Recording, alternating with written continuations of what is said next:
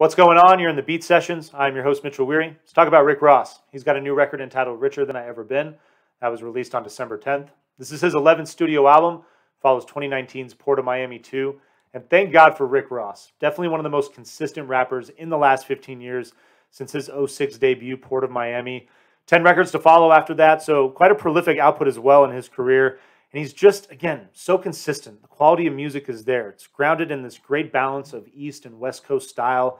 Hip-hop's blown up in the last 30 years, as we all know as well. Different genres developing within pockets of the country. So Rick, definitely not shy to work with all that different stuff that's come out in the last 10, 20, 30 years, incorporating it into his style seamlessly.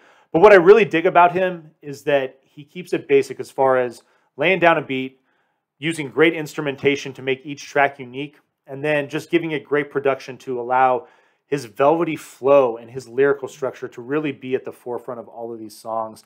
And I love the way that shines through. There's something about him.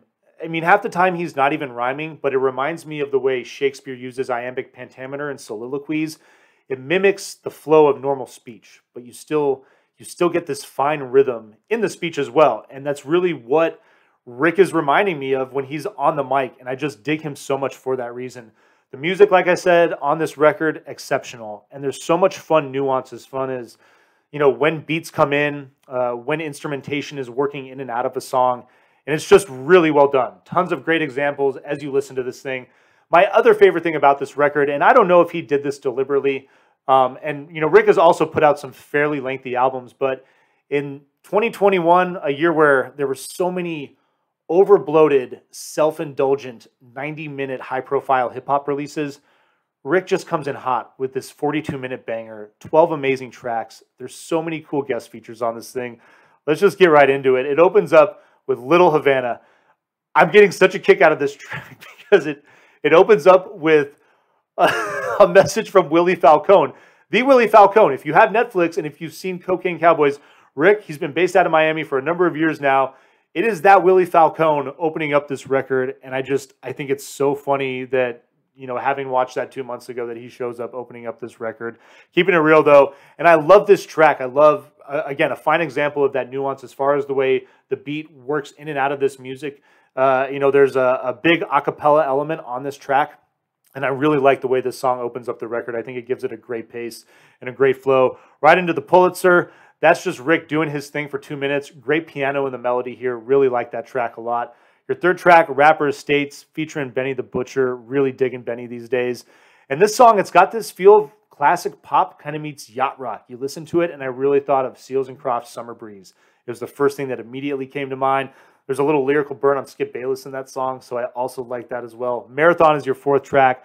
Light but haunting melody. It's got a bit of a trap influence as well, and Rick is just rocking that track on his own as well. But that is also a cool song.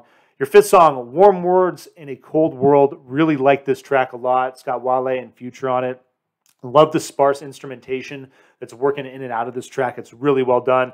Your sixth track, Wiggle, featuring Dream Doll, is a banger. This thing is probably going to be played at the strip club for years to come. It's probably going to be played at your house parties and in the club and everywhere for years to come. I love this song. It is awesome.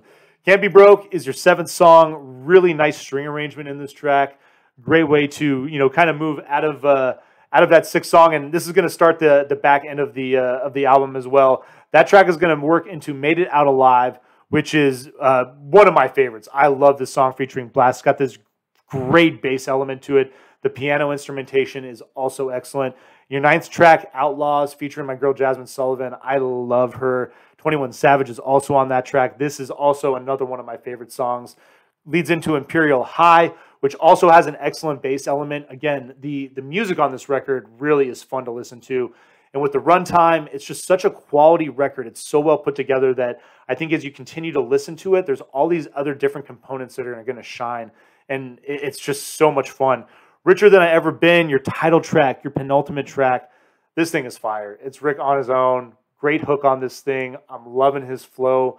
It's quite the track, and it leads into Hella Smoke. Wiz Khalifa helping him close this thing out. That last track, it's got this nice R&B feel, super smooth, super chill. Like this whole record. This is a vinyl please, without a doubt. One of the better hip-hop records that I've heard this year. I think you're really going to enjoy it. It's refreshing. I'm glad it came at the end of the year. Cap off some of this nonsense that we've had to deal with over the last few months. So I hope you enjoyed this record. Hope you find this review helpful. Please like, share this video, subscribe to the channel, do all the things to help me blow this project up, and stay tuned throughout the week for more album reviews. We'll see you next time on the Beat Sessions.